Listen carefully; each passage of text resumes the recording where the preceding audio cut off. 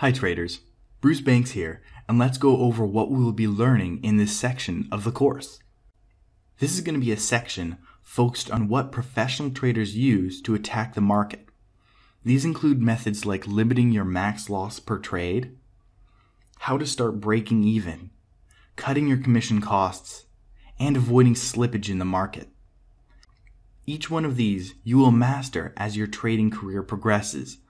But no matter how deep we dive into them, a cursory knowledge will help you start to see a massive profit from your trading account. We will be talking about one simple rule: how you can prevent your account from being overextended, causing you to blow out of the market. $15 doesn't seem like too much money, does it, to enter in on a $300 position? Slippage and commission costs are part of trading, right?